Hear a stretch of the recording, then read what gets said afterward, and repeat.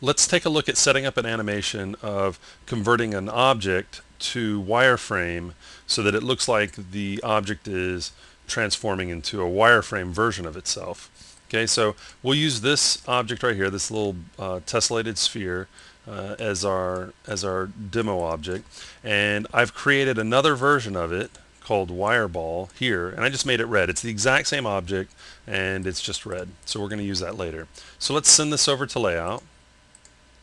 Okay, and let's go to camera view, which is 6 on the keyboard, and we'll just have this animate over, let's just say 30 frames. Okay, and at frame 15, at the halfway point, we'll set a keyframe, and at frame 0 we'll have it come over here, and at frame 30 we'll have it come over here. Okay, so if we go to our perspective view, we can see that these are 2-meter grid. This is a 2-meter square because down here it says grid 2 meters. So 2 meters, 4, 6. Just roughly, we'll just get it over all the way to 6. And then we'll do the same thing here. So 2, 4, 6. That works. Okay, so it's 6 meters on this side of the origin and 6 meters on this side of the origin. Okay, so what we'll do is we'll have this object, as it passes through the center point, convert to wireframe. Okay, so to do that, let's add a null, and I'm just going to call this dist for distance, and we'll just leave it here in the center. Let's grab this this ball object, go over to Object, Properties, and under the Render tab for Clip Map, let's go ahead and open up the texture editor for that. And for layer type, let's use a gradient. For the input parameter, let's choose distance to object, and we'll use the object that we just made, the distance null. Okay, and so when it's 0 meters away, when it's right on top of it, we'll have that 100%. So that means that it's going to clip it, it's going to erase it 100%. And then let's change the end to 6 meters, and let's say that at 6 meters it's going to be black, which is 0 clipping.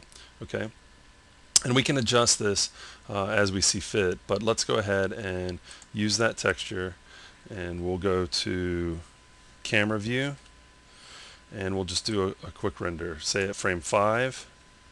Okay, because of the lighting, we could change the lighting. I'm just going to change the background. It'll make it that much easier to see. We'll go to Window, Backdrop Options, and I'm going to kill your eyes for a second. I'm just going to do yellow. Okay, and we'll do a render. Okay, so we've got the whole object there.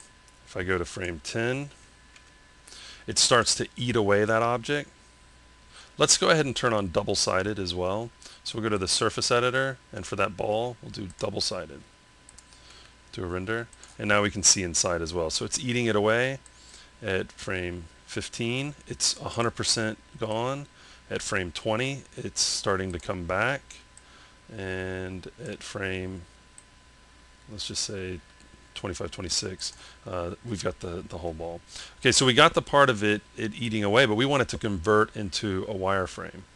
Okay, so what we can do is take this object and clone it. So I'm just going to clone one copy. Okay, so ball 2 is doing the exact same thing. Okay, so that just saves me the time of setting up the same animation. With that ball selected, I'm going to replace with object and choose the wireframe ball, which is the red ball. Now they're both on top of each other. Okay, and all we need to do is invert what's going on with the red. So let's go to Object, Properties, Clip Map, and we're going to invert the keys. So let's close that down, and let's take a look at a render. We'll come over to frame 10 and F9, and so we've got red and blue. I'm actually going to change the light just so we can see it a little bit better. So light, Y for rotate. Okay, that'll be better. Okay, come over to frame 10, do a render, and we're changing it from red, from blue to red as it passes through. But what we can also do, so you could have two different textures, and you could use this as a setup of changing that, and as it goes, when it gets to frame 15, it's all red, and then as it gets to 25, it's all blue. When it gets to say 20, it's red and blue. Okay, but what we're after is we want this to be wireframe and this to be the shaded view like this. So what we can do is move over to the surface editor, and for the surface, for the wireframe ball, the red ball, we can go over to the Advanced tab, Render Outlines, and we'll get wireframe instead of the blue. Now, it doesn't have to be red. You can make it blue if you want it to match, but what we can also do is take this and change this to a negative value, say like -2.5, oh, not -25, sorry, -0.25. We'll do a small little bending. That's actually too small, so let's do -1.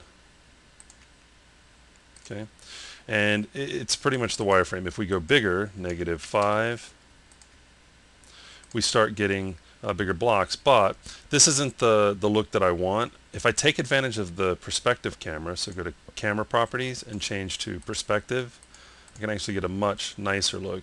It's a more three-dimensional shade on the wireframes using a negative value, but you need to use a camera other than the classic camera, and so perspective camera works for that.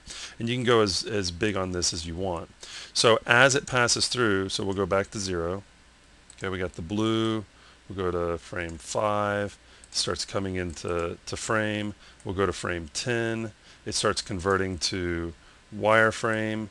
At 15, it's 100% wireframe. At 20, it starts going back into the solid shade, and we've got the wireframe. At 25, we're all back to blue. Okay, so we could animate that and have it converting to wireframe.